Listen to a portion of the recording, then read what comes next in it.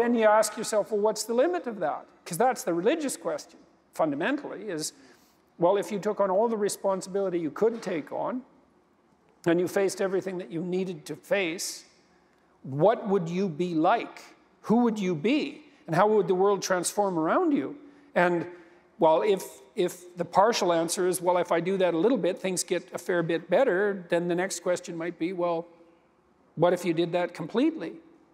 And I don't think that's possible in some sense, right? It's like, you know, perfection is a horizon that always recedes, but it isn't obvious to me what the upper limit of that is. And certainly we do see people, I mean, saints, let's say. What I was going to say. It's a Mother Teresa. It's a Francis of Assisi. Who kind of push the limit, and miraculous things happen around them, maybe in the literal sense, and if not in the literal sense, close enough, you know, for all intents and purposes. And so that's heartening.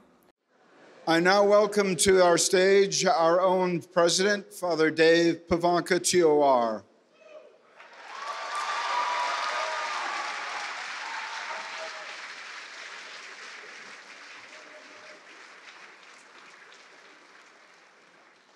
Father Dave became president of Franciscan University of Steubenville in 2019, the first Franciscan alumnus to lead the university. Father Dave also earned a Master of Divinity, an MA in Theology, a doctorate in education, an executive Juris Doctorate. He is a member of the Most Sacred Heart of Jesus, province of the Franciscan Third Order Regular. He was ordained a priest in 1996. A well-known Catholic speaker, an author, Father Dave has written 7 books and produced several evangelistic films and video series, including Sign of Contradiction, Metanoia, and Letters to Myself from the End of the World, through the ministry of the Wild Goose. Please welcome Father Dave and our speaker, Dr. Peterson.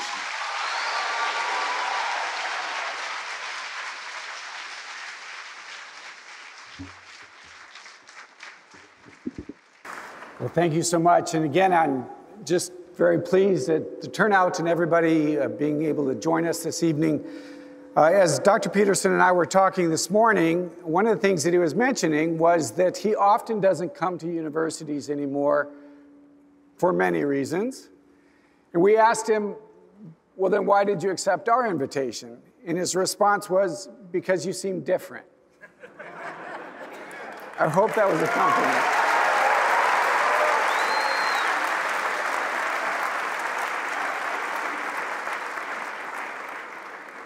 And it's been a blessing to have Dr. Peterson with us. He's been so generous with his time all morning, spending time joining us and seeing our campus, joining us for liturgy. So it's been a great blessing and honor to have you with us. So thank you so much. Thanks very much for the invitation.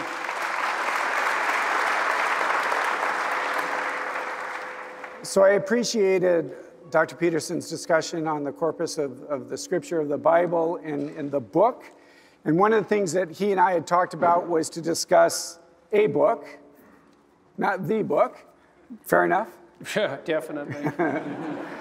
So when I was praying and discerning about which chapter I wanted to talk about and what I thought was most appropriate, there were a few things that were going through my mind.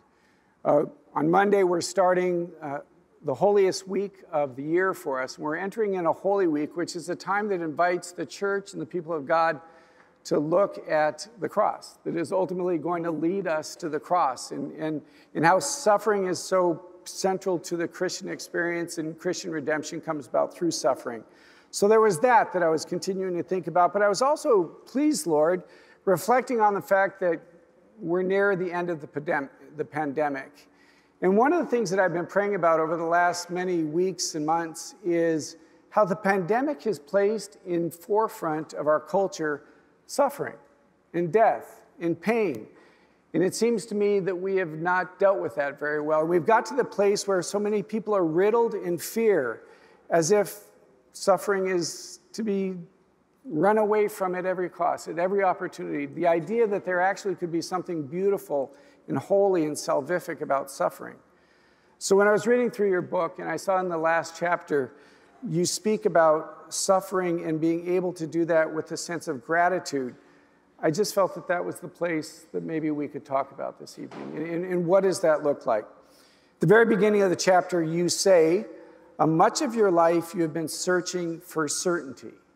And then you pivot very quickly to speak about suffering. So maybe two questions. Your search for certainty, how has that brought you to what you spoke about earlier this evening? And why did you make such a quick pivot to talk about suffering? Well, I think it's because if you're looking for certainty, the reality of suffering is certain. I mean, what do you accept as evidence above all else? That's a good question. That's a hard question. But I would say pain is up there. It's very difficult not to believe in the reality of your own pain. It's somewhat easier not to believe in the reality of other people's pain. That's not so easy either, you know. But your pain seems to be undeniably real. And so it does beg a question, which is, you know, if pain is undeniably real, is that which overcomes pain even more real? And I think that's, in some sense, that's the idea that lurks behind the idea of the resurrection. I mean, I was going to tell a story during this lecture today, although there wasn't really a place for it, but maybe this is a good place for it. I'll tell you something else I've been thinking about, which really knocked me for a loop, let's say, which I probably still haven't really recovered from.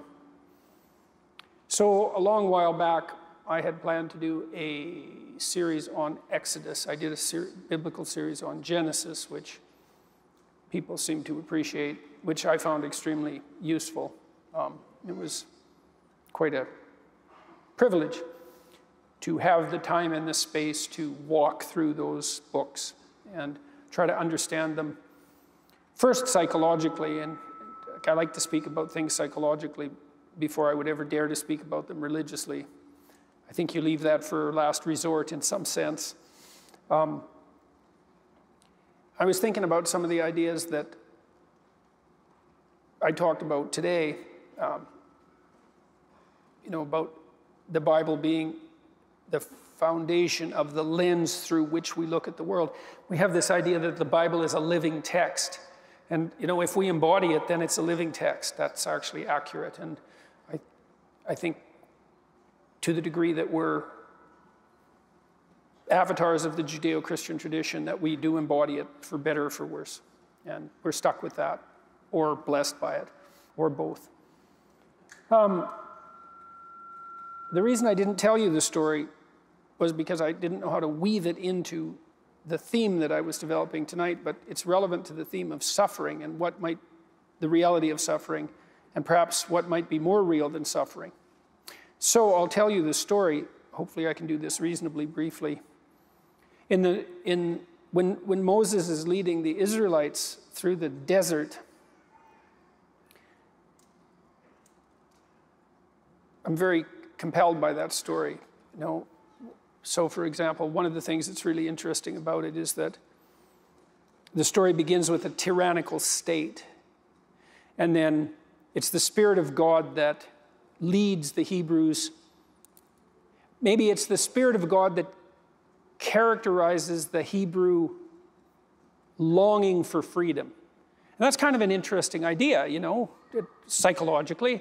You think that, what's the Spirit of God? The Spirit of God is that which manifests itself within you in opposition to tyranny. Could be, you know, that's not a bad idea. It's quite an idea. It's a remarkable idea. And maybe it's true. It's certainly the case that that's how God is presented in that story, and in many other ways, but that being paramount above all. And you know, there's another corollary to that, which is, well, we shouldn't be subjects of tyranny if we're children of God, if we're Israel, and Israel means we who struggle with God. It's not appropriate for us to be subject to tyranny. And that's interesting too, because I think we sort of accept that idea at face value in the West, is that, yeah, slavery is wrong, obviously. It's like, it's not so bloody obvious, these things. You know, one of the things that I'm really curious about in relationship to the postmodern types who make group membership the sine qua non of existence is, why is slavery wrong? Exactly. It's like if it's just one, if we're all groups and one group lords it over another, it's like, that's not wrong, it's just tough luck for the oppressed group. There's no wrong there, because it's only wrong if we're sovereign individuals, right, with some intrinsic worth, who are not to be subject to arbitrary tyranny. That's when it's wrong, and you have to accept all those other axioms before you get to say anything about slavery being wrong at all. Otherwise, it's just, hey, like Marx pointed out, it's just brute economics. And so you can make a moral judgment about that if you want, but what's your criteria for saying that it's wrong? You know, and of course that would upset people on the radical left who want to presume that it's intrinsically wrong without having to presume all the things that you have to presume to make it intrinsically wrong, and without even noticing that that's just a sleight of hand. In any case, so that's part of that biblical narrative too. We're not the sorts of creatures who should be subject to tyranny. And then the tyranny might be, well, is it the tyranny of a state, or is it the tyranny we impose on ourselves? And I would say probably both. Why not both? The story could be referring to both. We tyrannize ourselves with our own presuppositions all the time. And then you might ask yourself, why? Why don't we just give up our tyrannical presuppositions? You know, because they're not worthy and they're oppressive, but we don't give them up, and we often celebrate them. And I think the story has an answer for that too, because it's out of the tyranny into the desert. It's like, is that better or worse? How about worse? And so what if it's the case that even to escape from the tyranny of your own presuppositions, that you don't go from the tyranny to the promised land, you go from the tyranny to the desert? And who the hell, excuse me, wants to do that? And the answer is no one with any sense. It's like, hey, I'll just keep the tyranny, thank you very much. At least I know where everything belongs there. And fair enough. I mean, this is a very serious question, and it's an open question in the Exodus narrative whether the desert is worse or better than the tyranny. And so, and you know, you see this in the real world. Lots of people in the Soviet Union pined for the days of Stalin. So I read a book once that was reminiscences of a extermination camp written by the guards, the good old days. You know, so I don't think there's a tyranny that's so brute that we can't long for it if it's been shattered. And so that's quite something, all that packed up in that story. Anyways, so the Israelites are out in the desert, and they're there for 40 years, and you might think, well, what kind of leadership do they have? It's not that big a desert. And the answer is, yeah, but you know, the desert after a tyranny, that's no bloody joke, and maybe it takes 3 generations to get through it. And that's possible. And so there's all that. And then the Israelites are wandering around in the desert, and what happens? Well, the same thing happened to them as is happening to us. They're worshiping false idols, and they're tempted. And it's no wonder they're tempted, because, well, they're in the desert. It's like it's not going so well. It's no wonder they're having a crisis of confidence, you know, and maybe they're pining for the old days, and they're not so sure that the God who informed them that being the subjects of tyranny was wrong, because now here we are in the desert. And so they lack faith. And it's understandable. But despite it being understandable, and this is one of the harsh things about the story, what does God do when he hears their complaints? He sends poisonous snakes in there to bite them. I think that's pretty brutal.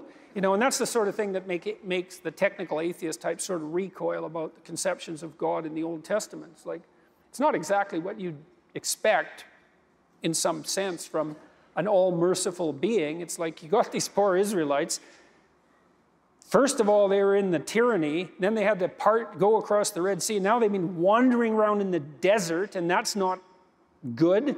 And so your best solution is to send a bunch of snakes in to bite them?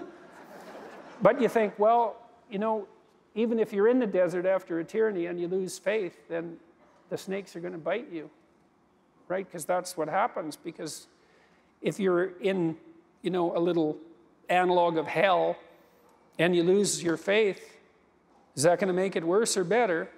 And the answer is, well, I have reason to lose my faith. It's like, fair enough. That isn't the question. The question is, what happens if you lose it? or you start looking for faith in the wrong directions. And the answer is, hell gets a little deeper.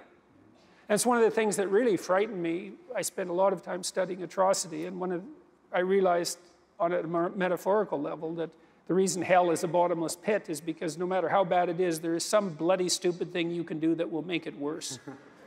And that's right, and that's a terrifying realization to really understand that. And so, okay, poisonous snakes. And so now the Israelites are not only lost, but they're being bitten by venomous creatures. And there's an echo of the snake in the Garden of Eden in that story. And so finally the Israelites, they get kind of tired of being bitten by the snakes. And they go to Moses and say, you want to have a chat with God because you seem to be in there fairly tight with him. How about you get him to call off the snakes and maybe we'll behave a little better. How's that for a deal? And Moses says, okay, I'll see what I can do. And he goes and has a chat with God, which is no trivial matter. And God doesn't do what you'd expect, because what you'd expect, and this would even work in terms of making it a comprehensible narrative, you'd think, okay, all right, guys, you've been bit enough, no more snakes. But that isn't what happens. And I think the reason that it doesn't happen is because there's no getting rid of the snakes. I think that's also why there's a snake in the Garden of Eden, is there's just no getting rid of the snakes. You have to learn to contend with them. It's more that. Or maybe it's better to learn to contend with snakes than it is to inhabit a world where there's no danger. Maybe it's something like that. I don't know. Anyways, God says something extremely surprising and very interesting from the perspective of a clinical psychologist. He tells Moses to cast snake in bronze and to raise it up on a staff. And the staff seems to me to be a reference to the staff of Moses. And that staff of Moses is something like the thing you put in the ground to orient yourself with.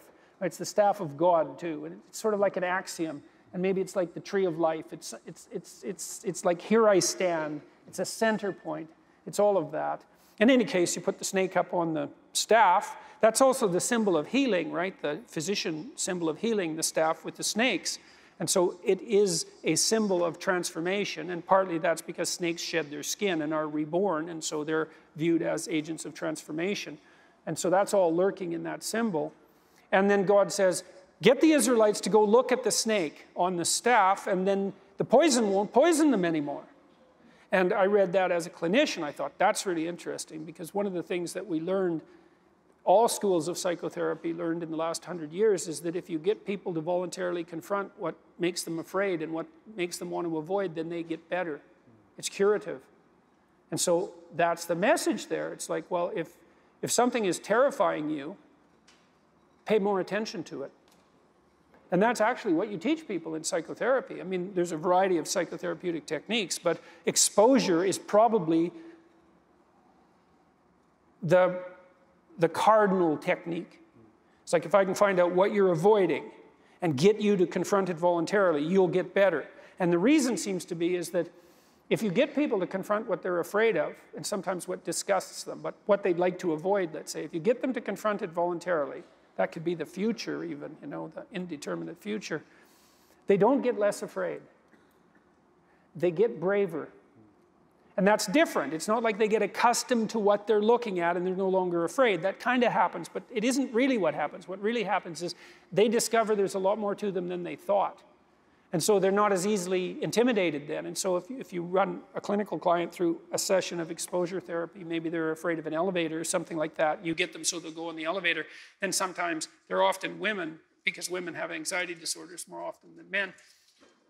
One of the unintended consequences of that often is they'll go home and have the fight with their husband that's been brewing for 30 years. Because they're now braver. They see themselves in a different light because they've confronted this thing that terrifies them. And so it's so interesting in that story that God's cure for the venomous serpent is voluntary exposure to the source of terror. It's so interesting that that's the case. But and this is relevant to the issue of suffering, right? To confronting suffering dead on, to actually focus your attention on that which you would like to avoid. One of the remarkable parts of that story is also that one of the scariest words ever is, if I was God, they wouldn't have been bitten in the first place, right? So they've got the serpent's on the pole, but they're still going to get bit. And I think that's what's essential about that, is just because the serpent is there, it doesn't mean that everything is fixed. It now looks like... Snakes are still there. But the transformation that takes place is the focus of the suffering becomes a symbol of faith for them. And that's obviously in the cross. Well, and part of the faith is the faith that enables them to go look at the serpent to begin with. Absolutely. Okay, so that leads us to the next part, which is in John, because Christ says, thousands of years later, that he has to be lifted up like the serpent in the wilderness. It's like, okay, what in the world is going on there? Because that's a hell of a thing for anyone to say about anything ever. And it's right, because what does that mean? Why would the Son of God compare himself to a serpent, and why that particular serpent and that serpent in the wilderness? And I knew this old idea that lurks in all sorts of stories, in this corpus of stories that I talked about. You know, there's an idea that the hero rescues his father from the belly of the beast. That's a very, very old idea. And what that seems to mean to some degree is that if you look into the abyss, then that, it reacquaints you with the wisdom and possibility of your tradition. It's something like that. It forces that. It forces a maturation and a recognition of what's fundamentally important, that confrontation with what's terrifying. Well, so Christ says he has to be lifted up like the serpent in the wilderness. I thought, what does that mean? I thought a lot about the relationship between the serpent in the Garden of Eden and the idea of Satan, because there's an association there between those two ideas, and that's a very strange association too, because there's nothing in the biblical story in Genesis that indicates that the serpent is Satan. Like that's an idea that aggregates across hundreds of years or thousands of years, that equation. And I tried to think that through. I thought, well, the snake is the thing that threatens us. And that's true biologically. We're wired to be afraid of serpents, especially poisonous ones, and they've been in an antagonistic relationship with mammals for like 60 million years, very long time.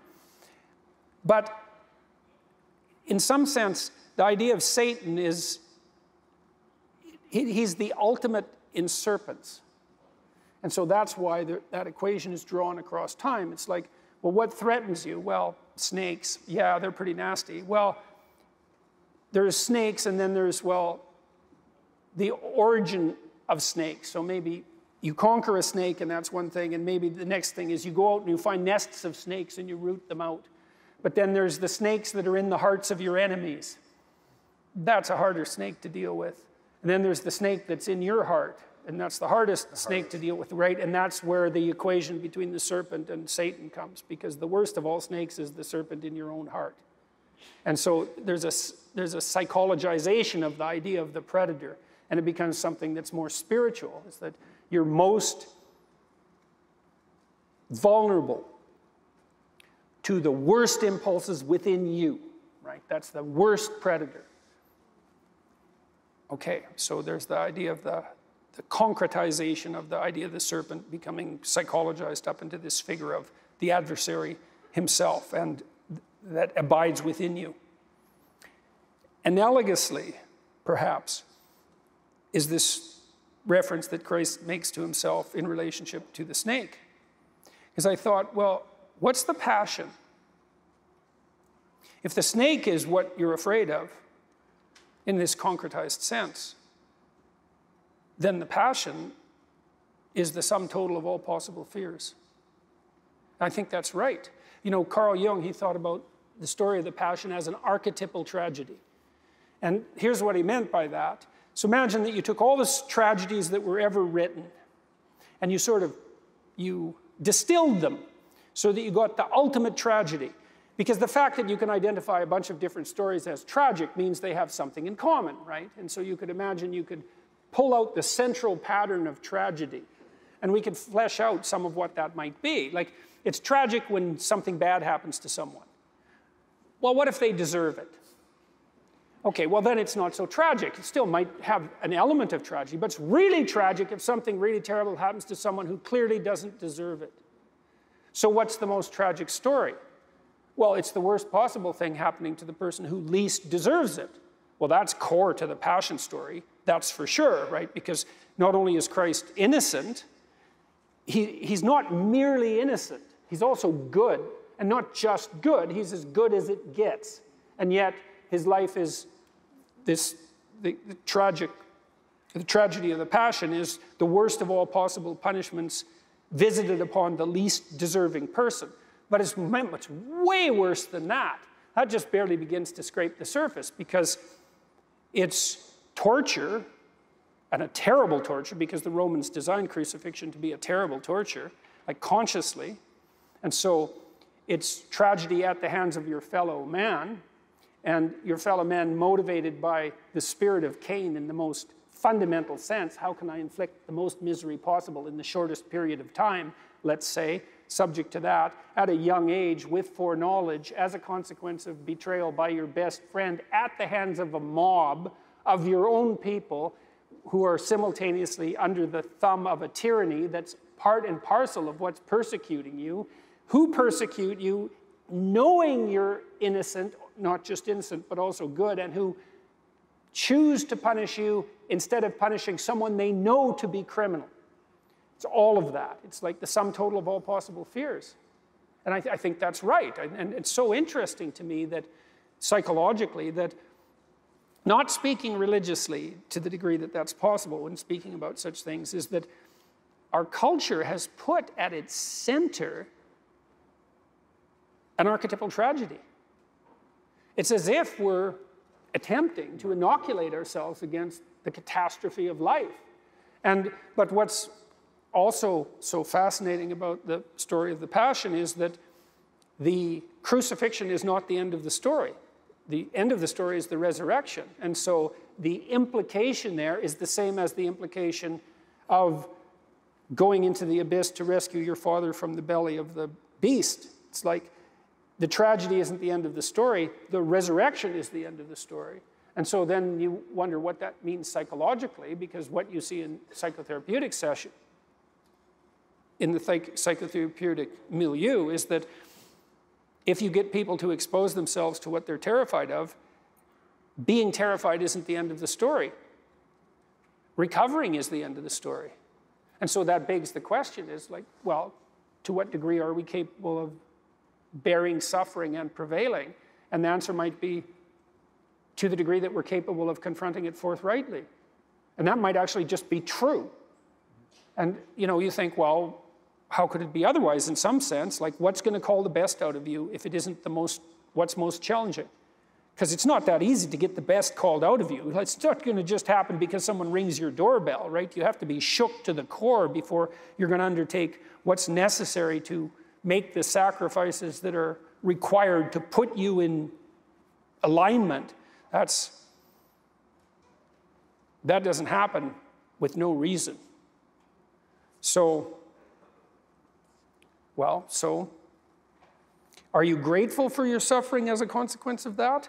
I don't know. That's a high standard, man. That's a high standard, and maybe it's unrealistic. But I think one of the things that faith brings us to is, and we were talking about it when we were in the chapel in the friary, is that when we look at the cross, and it's very Catholic, is that we always see Jesus there, that the corpus is there. And because you talk about in your chapter about what does it look like to transcend suffering, and what does that individual look like? And in some ways our businesses are similar, right? People are bringing their brokenness to you, and they bring their brokenness to me. But I believe in a God that can transform that. So I was asking myself, well, what does that look like? And I recall a priest that I met in Africa, and I believe what he had was Lou Gehrig's disease. So by the time I met him, he was no longer able to really move his arms or legs very well. And we were praying that the Lord would heal him in that. And then he began to share his story with me and what had taken place in he and his community in the midst of his sickness, in the midst of his suffering. He said, people didn't used to go to church very much, but since I've been sick, people are coming. And that they wouldn't line up for confessions, but since I've been sick, there's a long line of people coming to confession. He said the church was half full, and now it's packed. He said people begin to speak, and they say that I'm more empathetic, that I'm more compassionate, that I'm more loving, that I'm more kind. And I'm embarrassed to admit that at that moment, as he was sharing his story about the transformation that was taken both in he and in the community, I was praying, Lord, please don't heal him. Because if we believe that this is what I want to be, right? I want to be loving, and I want to be kind, and I want to be generous, and I want to be empathetic.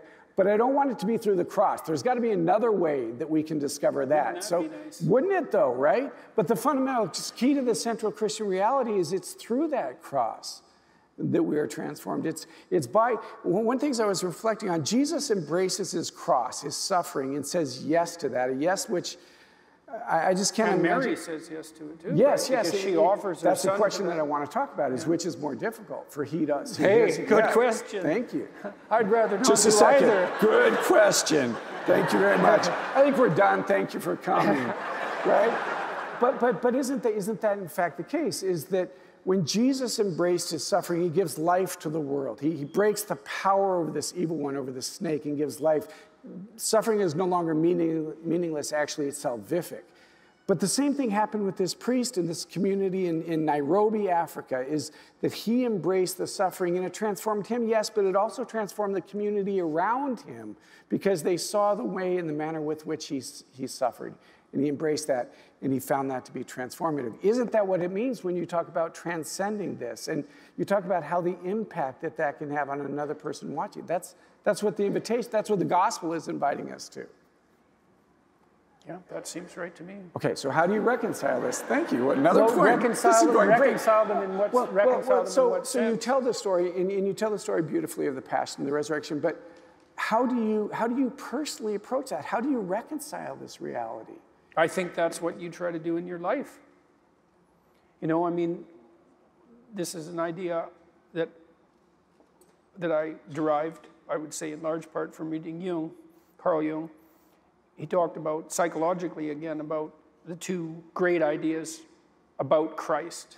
You know, there's the idea in John, and that Christ is the Word that was there at the beginning of time and at the end of time. It's this temporally eternal divine Word, impersonal in some sense almost. What do you mean by that? Well, because it's something that extends from the beginning of time to the end of time isn't so evidently human, you know? It's elevated beyond the confines of what's merely human. But it lacks something as a consequence of that too, right? It lacks time and place. Yeah. And the way Christianity... The nature of the incarnation. Right? Yeah, exactly. It bridges that gap. I had a student once who asked me, why don't we just tell the same archetypal story over and over? Why do we need all these variations? And I thought, that's a really good question. I'm not exactly sure about that. And then I thought, oh, it's related to this issue, is that there's the divine Word, but there's the incarnation, and the incarnation indicates that the specifics of time and place are just as important as the eternal that surrounds it. And so then I would say, well, that's probably true in each of our lives, is that, well, how do we reconcile this? And well, that's your ethical adventure, how you reconcile that. And we each do it in our own way and with tremendous difficulty, I would say, and we do it aided and abetted if we're fortunate by people that love and care for us. But that is the challenge, you know, a huge part of the challenge of life. And this is something I tried to concentrate on in this last chapter, is how do you bear the suffering that is at the crux of life without becoming tempted and embittered? That's really, really difficult. Now, you know, someone might point out, go ahead and be bitter, see where that gets you. And if you have any sense, and generally people have at least some, they know that being sick and bitter is worse than just being sick.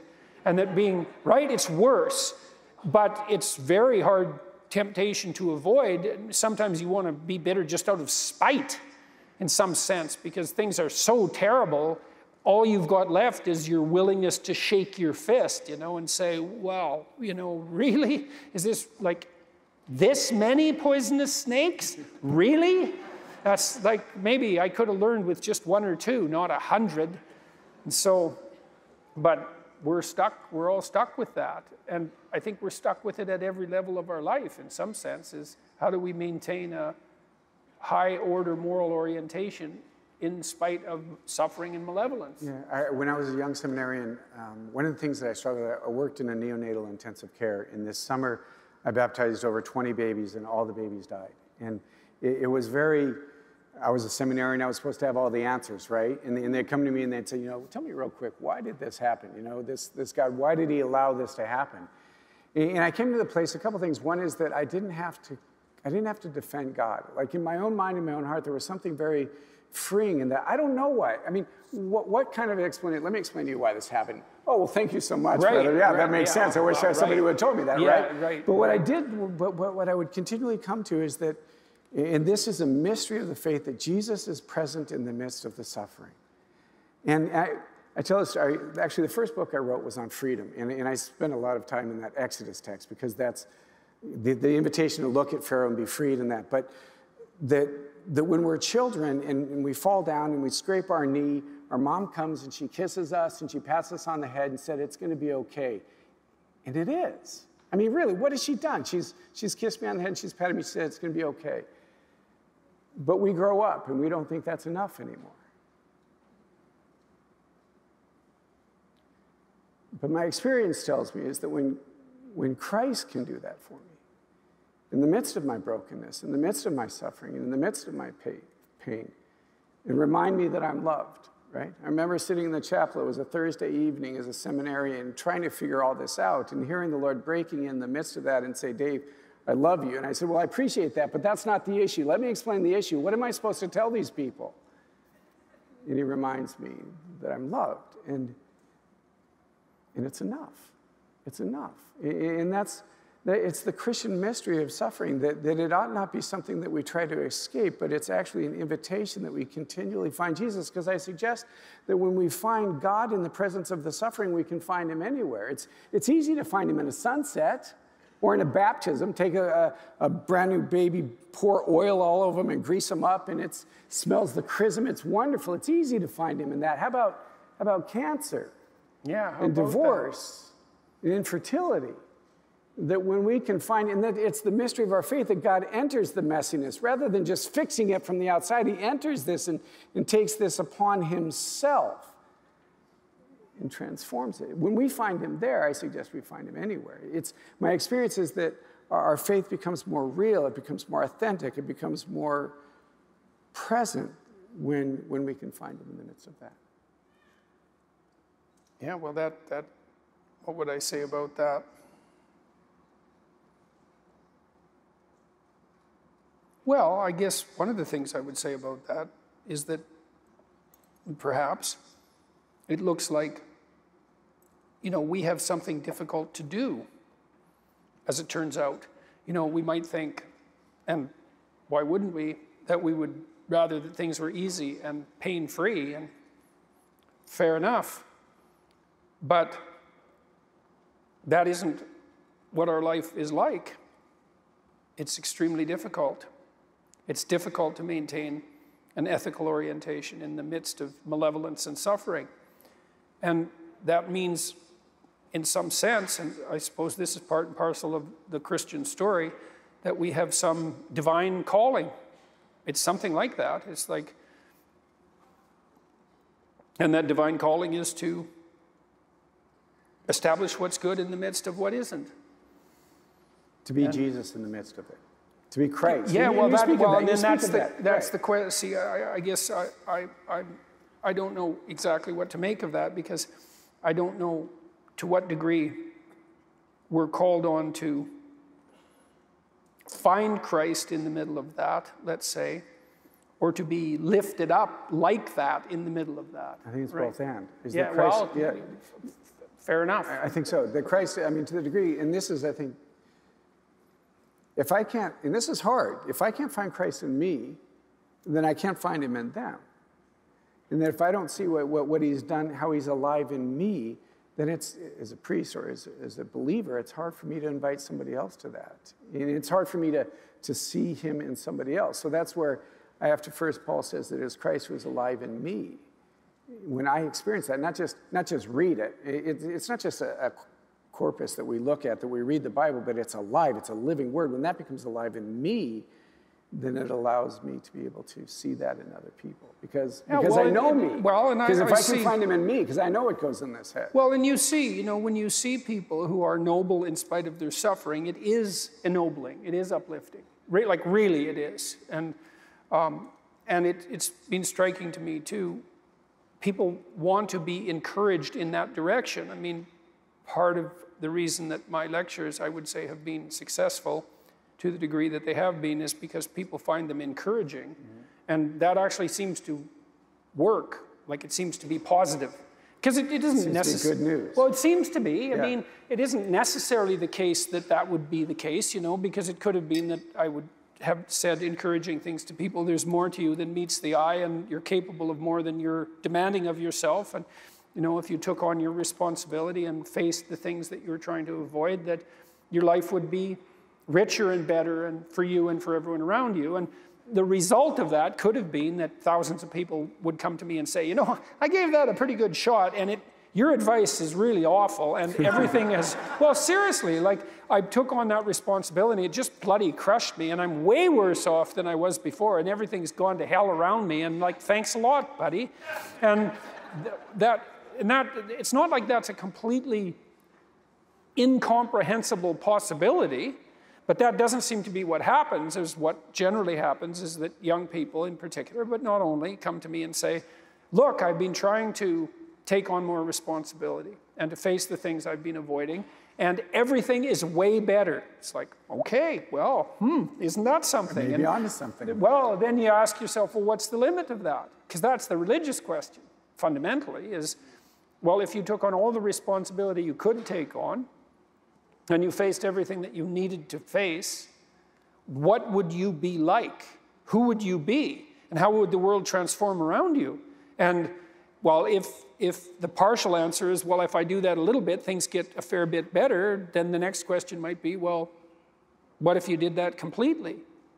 And I don't think that's possible in some sense, right? It's like, you know, perfection is a horizon that always recedes, but it isn't obvious to me what the upper limit of that is, and certainly we do see people, I mean, saints, let's say. What I was going to say. It's a Mother Teresa, it's a Francis of Assisi. Who kind of push the limit, and miraculous things happen around them, and maybe in the literal sense, and if not in the literal sense, close enough, you know, for all intents and purposes, and so that's heartening.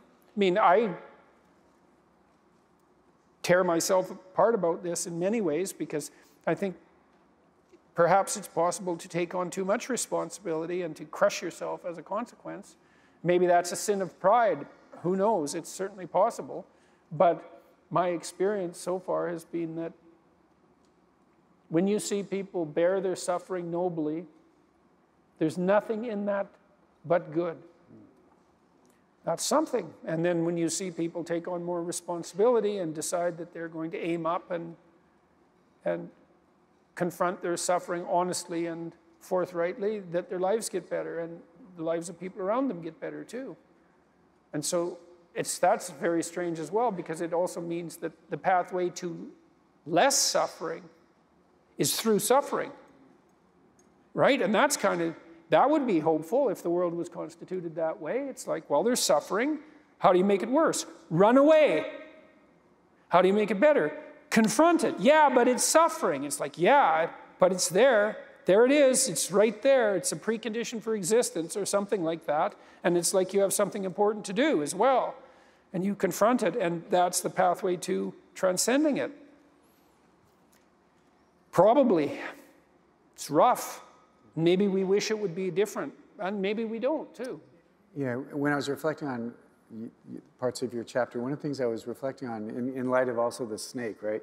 Well, I think a good suggestion is not to have a conversation with the serpent, all things being equal, but he ultimately, they believe the lie, right? And I think isn't one of the greatest lies of the culture, of the evil one, I would say. And I find it really interesting. You use the word the adversary in Satan, which from a psychologist and a scientist, this morning you said, yeah, you meant that there is an evil, there is a personification of evil. If you read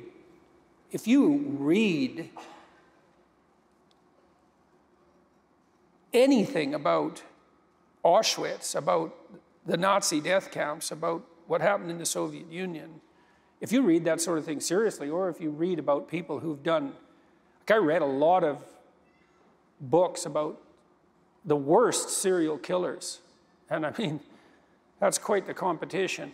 And to be the worst serial killer, which people do compete for, by the way, It's not like the high school shooters don't know about the reputations of all the other high school shooters. It's not like they don't try to outdo them, because they certainly do, and they do it consciously. I mean, if you read those accounts and you don't walk away with the notion that evil exists and that the notion of an adversary is like as real as it gets, then you just haven't read very carefully. But how do your peers deal with that when you say They that? don't.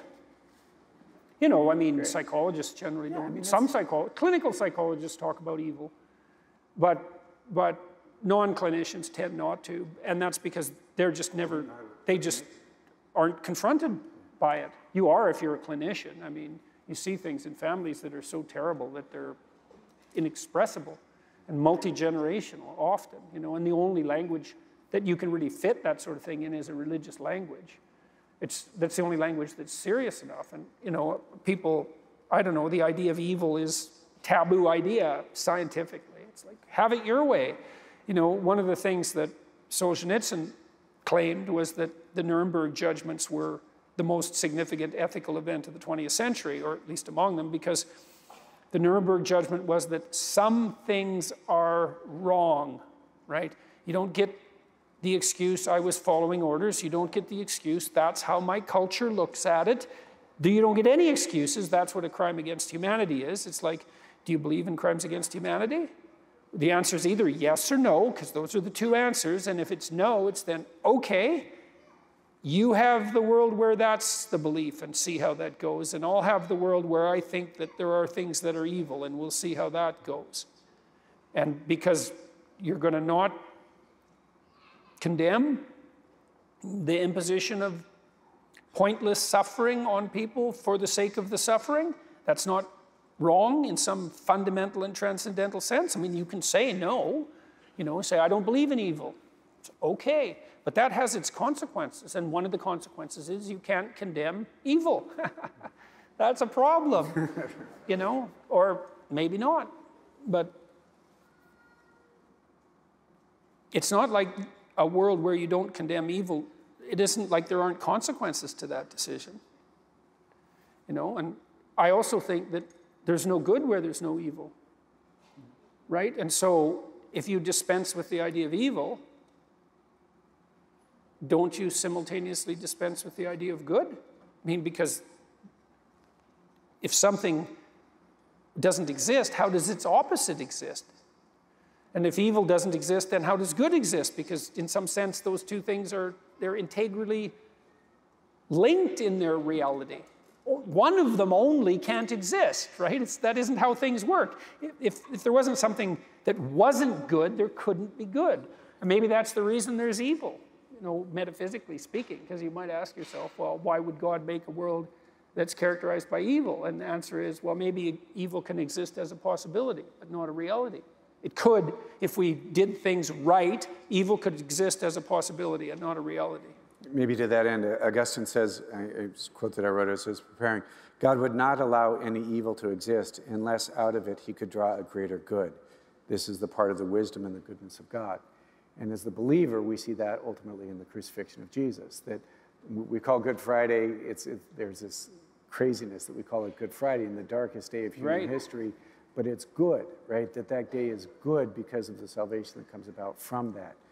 But to be able to make that step, honestly, I think my suspicion is a lot of people that come and see you as a psychologist is because they're not able to reconcile that. They're not able to figure out that there is actually a good and an evil, and those two things ought to be recognized and seen. Yeah, well, it's very difficult to reconcile, especially if you know, one of the things you do that does happen to you as a clinician, and no doubt as a priest, is that you see people are shattered, not because their life is tragic, although that does happen, but because they've been touched by malevolence. Like, tragedy in and of itself isn't enough. You know, you can bear a fair bit of tragedy, but if someone had it in for you, and, you know, you were betrayed, and your life was blown into pieces because of the voluntary betrayal of someone who was aiming at your destruction. And, You think, well, that doesn't happen. It's like, yeah, well, you better wake up, because if you're asleep like that, it could easily happen to you. And I wouldn't recommend it, because it happens to people all the time. And sometimes they do it to themselves. And that's brutal. I recall the story of one of our graduates. She was a nurse, and she was just bathing a patient, and the head nurse and was kind of watching her. And she pulled her aside a couple of days later, and she said, I've watched the way you treat the patients. You treat them differently. She said, there's a tenderness about you and an ability to see the person. There's just something different. And she asked her, what do you attribute this? And she said, I suppose two things. I've suffered greatly. And this was a young woman that I'd walked with and has known horrible abuse within her family, which is just such a violation. Right. But she said, I've suffered greatly, and then she said, and I've been loved greatly. And it was interesting that her colleague could see that there was something different about that, and she attributed to ultimately suffering and ultimately to being loved. Yeah, well, it does seem, it can catalyze a kind of maturity that would be evidenced in that sort of interaction. We could probably go on for a while, but we're time. A parting thought.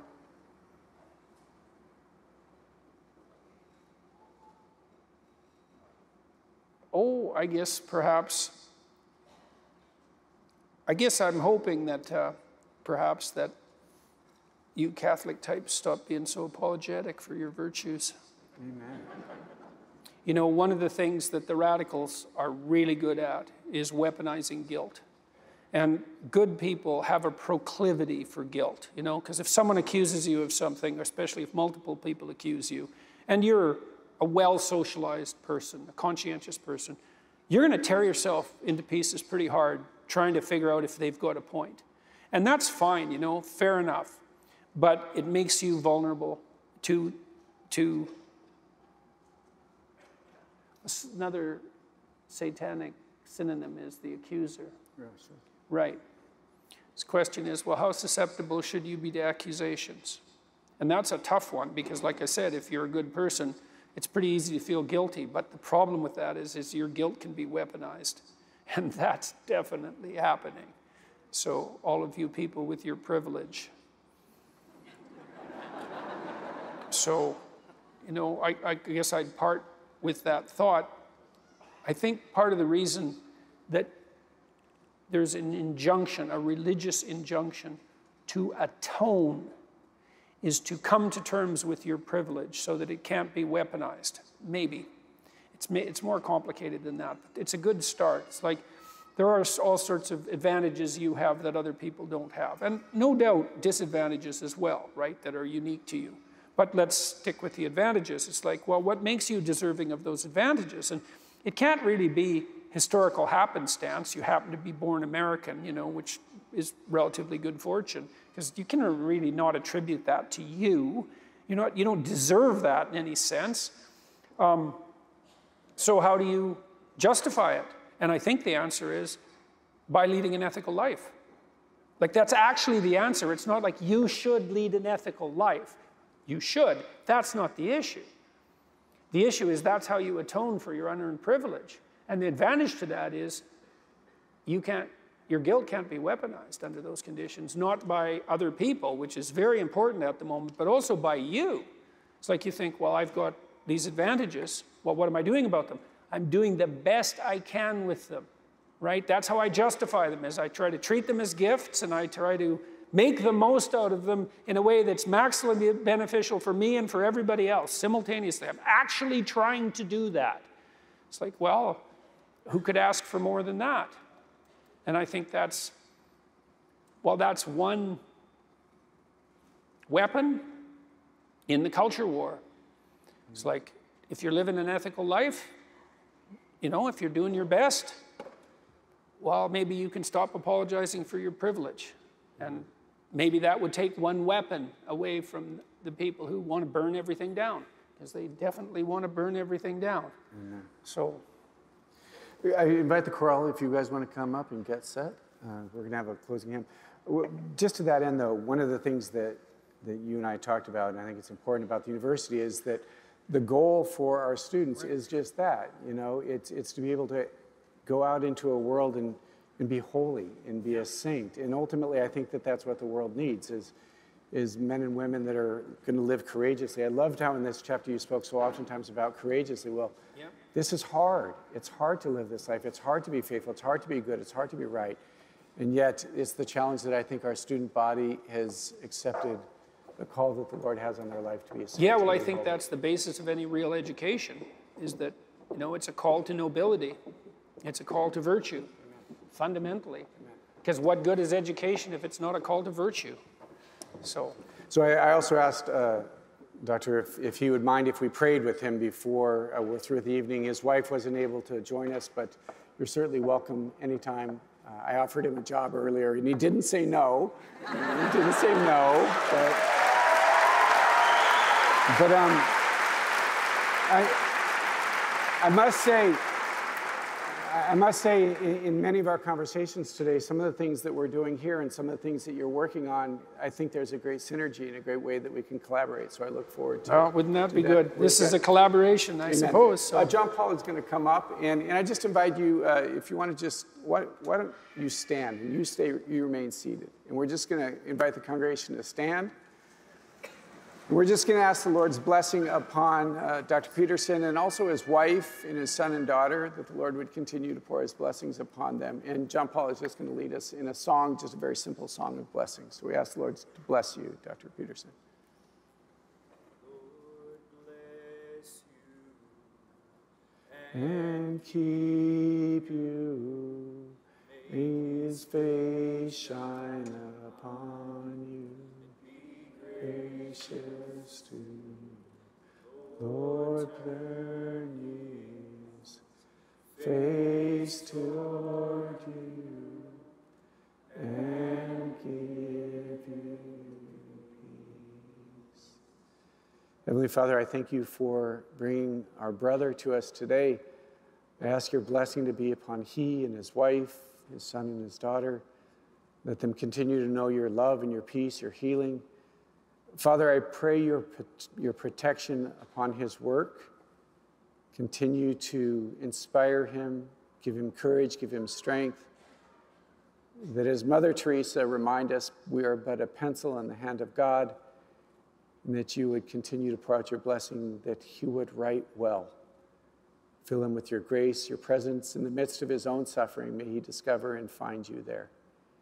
May the Lord pour out his blessings upon you, Dr. Peterson, God who is Father, Son, and Holy Spirit. Amen. Thank you very much for joining us. Thank you very much. Thank you all.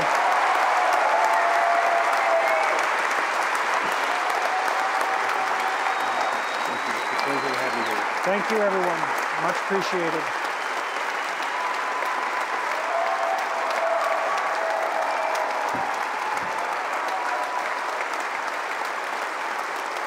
Thank you.